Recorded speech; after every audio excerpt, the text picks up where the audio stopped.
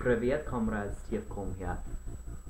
It's come to my attention, I've been recording videos with my camera, fancy camera, yes, but I've been forgetting to hook up my laptop to post said videos, so I believe I have. I may have to look and see if I may be posting and just forgetting about it, but whatever. Last time there was some issues with audio, so I'm hoping that has gotten worked out. Maybe I need like a little microphone headset to hook up.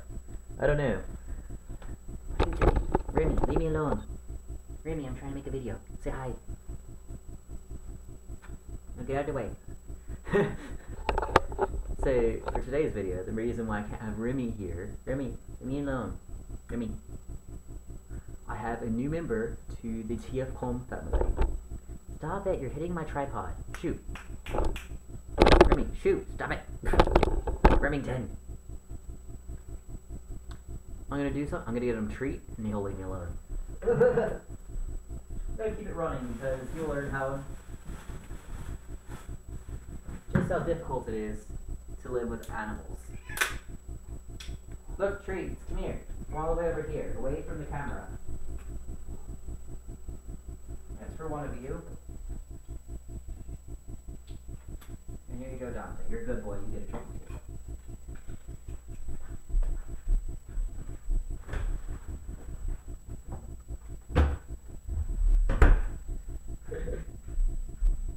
I like to not edit these out because people will realize just how annoying it is living with animals who want constant attention.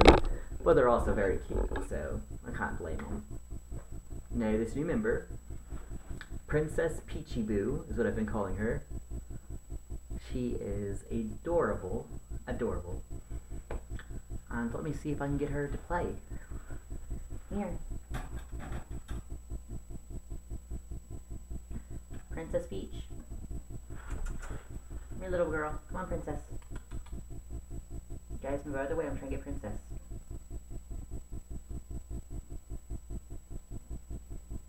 No, I don't want you to drive. I want Princess. Princess, come here.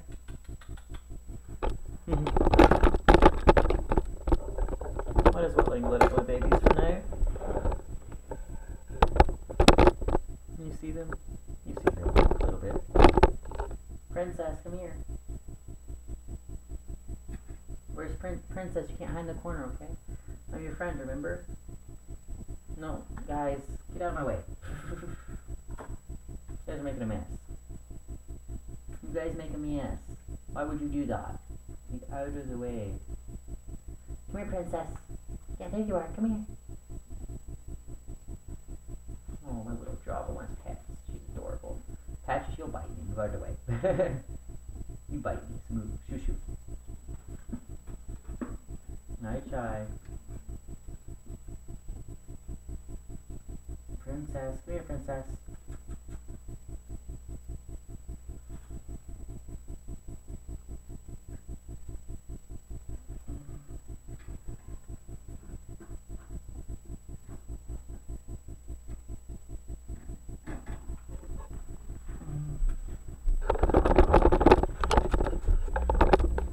Say hello to Princess Peachy Boo. Isn't she cute? She's the most adorable. She's a little Siamese rat. Isn't that cute? I didn't even know they made Siamese rats. Where are you going? Look at the camera again. Look how cute you are. Look how cute you are. You want back in the cage? Okay. Okay, okay, back in you go, back in you go. Now, Princess Peachy Boo's a special rat. She is... I don't like this tripod. Okay. She is almost completely blind. And she is a very adorable little baby girl. I just keep moving. I'm trying to get, like, I don't know. Possibly? Okay. But she's my adorable little blind baby rat. She's a little older than typically you get a rat, about a month or two younger than she is when you get a new rat. But the breeder I got her from made sure she stayed with her longer to ensure she was completely healthy, that she could get along on her own despite her vision issues, And basically, you know, that she made sure the rat was capable of adapting before she went to a new home. So she really prepared this rat for the real world, and she was sweet. Breeder was like, I hate to see my baby go. But she is a clean freak. She's always grooming herself, like, always. You look at, like, any point in time, she's grooming herself. She's not right now, just because I said that. But she's a clean freak, which is why I call Princess. Peach, she's kind of like a peach color, I don't know. I wanted to call her Peach, because all the others have, you know, a food name, other than Patches. But, you know, I have Java Chip, I have Chai Latte, and I have Stroopwafel. I also have Patches, of course. So, I was going to do the food thing, do Peach, or like, Peach Yogurt. But then I realized if I say yogurt, they're all going to be like, yogurt? Where? Because they love yogurt. But, I was going to keep with that theme, but then I wasn't sure. And Boo, because, oh my gosh, first time I saw her, I couldn't find her. Like, I saw this empty cage, and I was like, oh, there's no rats here. I lifted up this itty-bitty house, like, made for hamsters. And she was wrapped up complete circle inside of it. It was like, it's like, leave me alone, I'm sleeping. She was like, get out of my house. But, and after that, she basically fell in love with me. And I say that nicely, not conceited at all, no, but I would try to leave, and then I would hear like a scream, like a loud squeak, and I would look over, and she'd like jump into my arms, like, whoa, hello, Boo, you know, like, you're there, right there, in your face, which was very scary, because I'm like, you can't see. Now that I realized she couldn't see, I'm like, you would have gotten very hurt. But I would put my hand down, and she would, when I first started, I put my hand down, she'd sniff all over it, be like, you know, kind of like getting my thing. She bit me a few times, but I was like, it doesn't really hurt, and I was like, you know, maybe she's just scared, she's learning the new person, and I realized her vision issue, so she's probably like, you smell like Cheez-Its. Are you Cheez-Its? No, you are not Cheez-Its. Because I was eating it in my car, so she's probably like, you smell like Cheez-Its, but you are not Cheez-Its. But are you? So she was sniffing me a lot, and it really helped when I adopted her. I put her in a cage with all my socks, which is a trick that you can hear about online. If you get a new rat, try to put it in a cage with a sock or underwear or a hat that you wore a lot.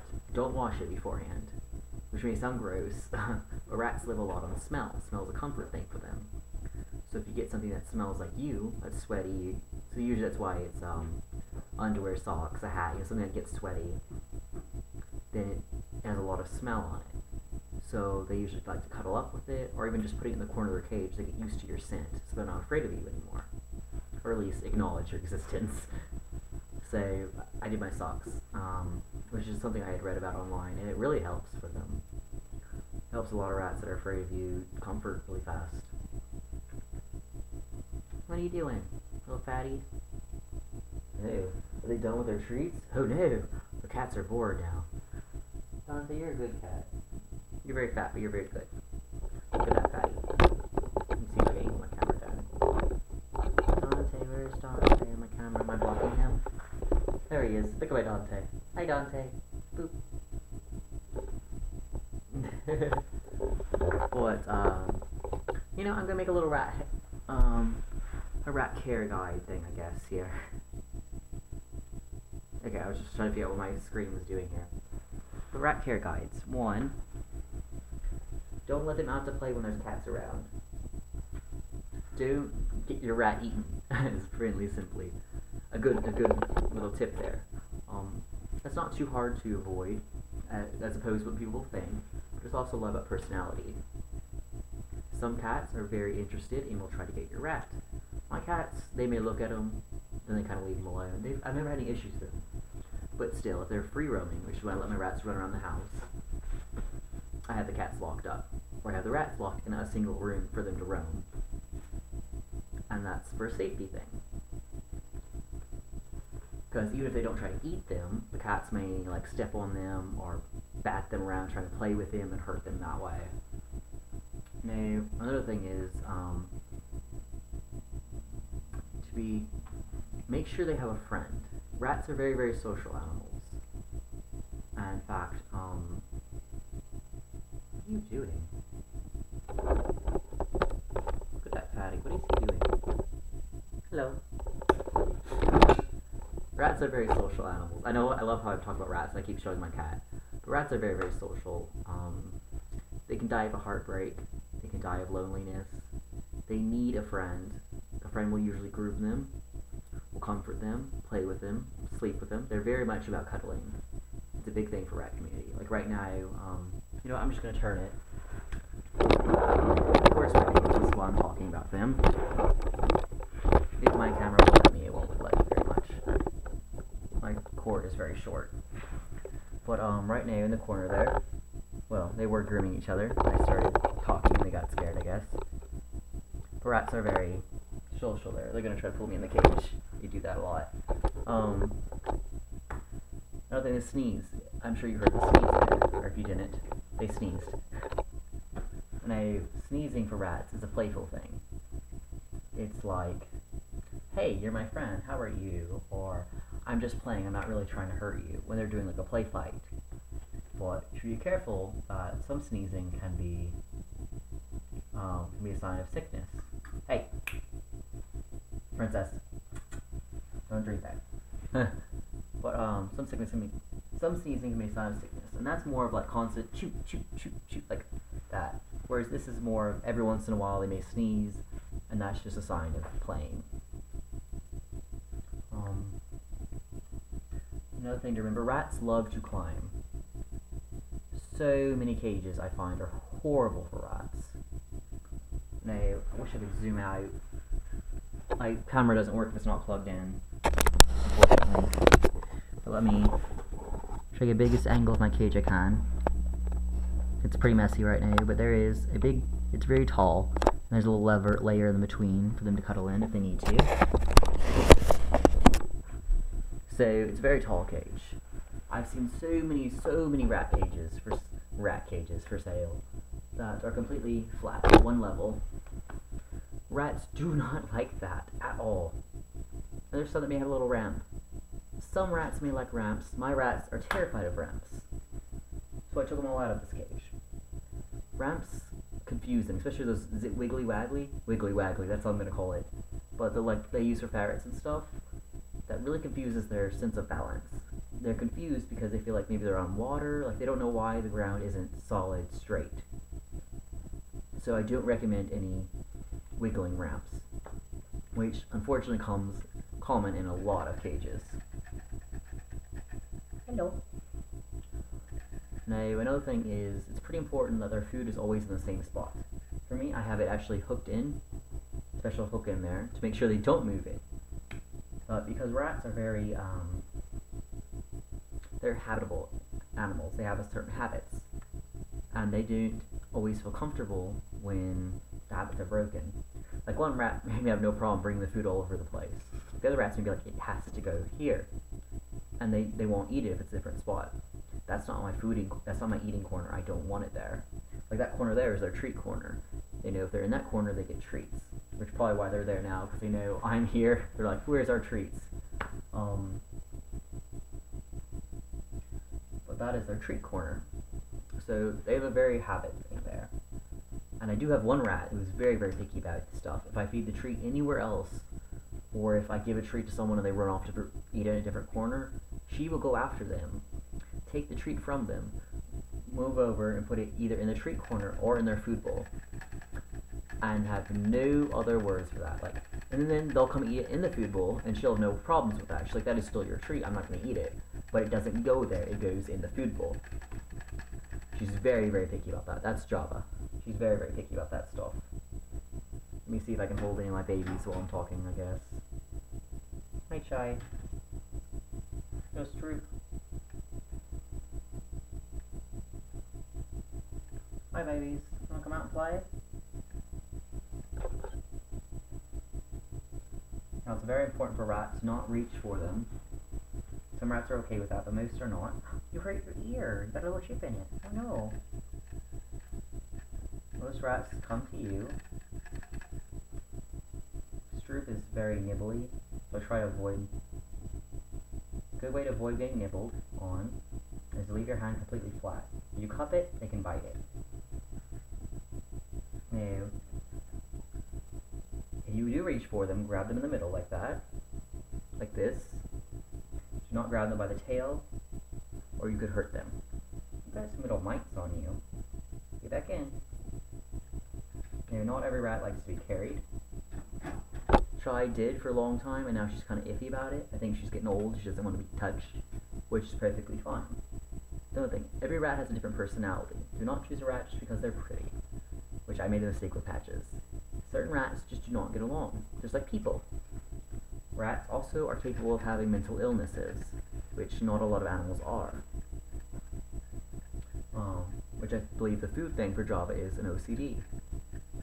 But a lot of rats have mental illnesses. They're also capable of having schizophrenia, as well as bipolar, and many other of the stronger mental illnesses. Which is what drew me to them so much in the first place, because, you know, I'm the psychology and everything else. And a lot of rats do have mental illnesses, and that keeps them from being adopted, or whatever else. That's also why for psychology, they focus so much on rats. Now other sciences, they may do monkeys, or they do rabbits for testing cosmetics, and those are usually very abusive situations. I'm sure a lot of the rat situations are, but for psychology, they typically study rat patterns, like, if I do this, what would you do? Like, if I moved your house slightly to the left, how would you react? And they would basically guess by how they react, or how a human would react, perhaps.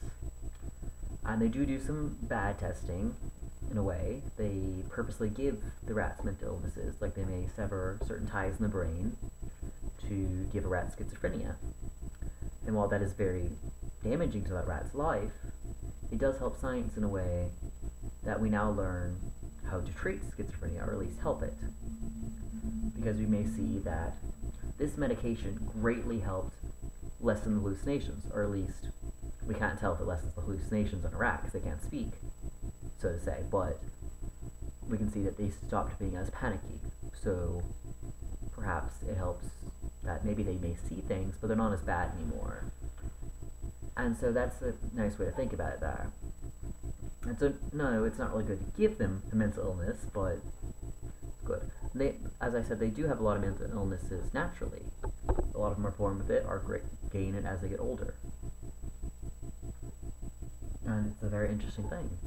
There are very few species that have mental illnesses, and especially that they can still survive. And rats are one that they survive pretty well. Like, they make do. Like, one may be OCD, like Java, but she could still survive in the wild because she would just manage little mentality, you know. She would be like, okay, so I may live in a dumpster, but this part of the dumpster is my part. And they manage things pretty well, actually. They're very smart animals. Speaking of that, Java, you want to come out? The princess? Come here, Java. Java loves being held and pet and giving all the attention to. Look at the camera, Java. She is my baby girl. She's one of my oldest. Chai is my oldest. Java's only a few weeks younger. Don't leave. The cats are on the floor. You can't play right now, okay? Look at the camera.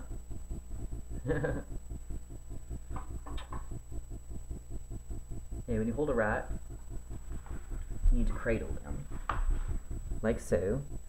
Cradle them like a baby, almost. Like you hold both hands, kind of like a little sausage. Little sausage, but hold her against your chest. Like that, yes. And a lot of rats like your shoulders. Java loves feeling tall. And a trick I learned so that she doesn't run off, hold on to their tail. No. Don't pick them up with their tail. Well, use it as a kind of a little leash, in a way.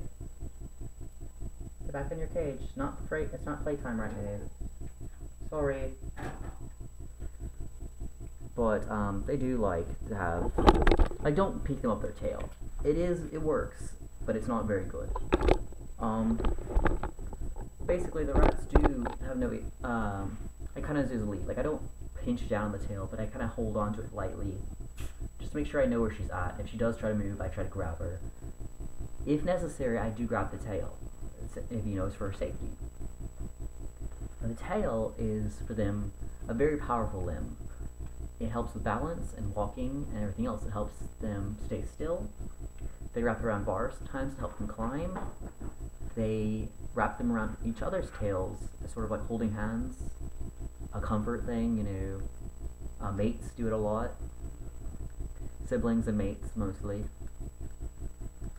But it's a very big comfort thing. Mothers and daughters and things like that. You know, like, it's a family or mate type of thing. Which mate, I guess, would be a family too. But, so, their tails are very important, and you don't want to hurt them.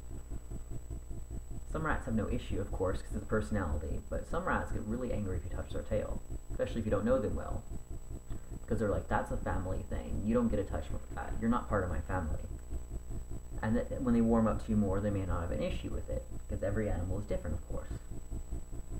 Now, a good thing for rats, they love hammocks. See, I have two there.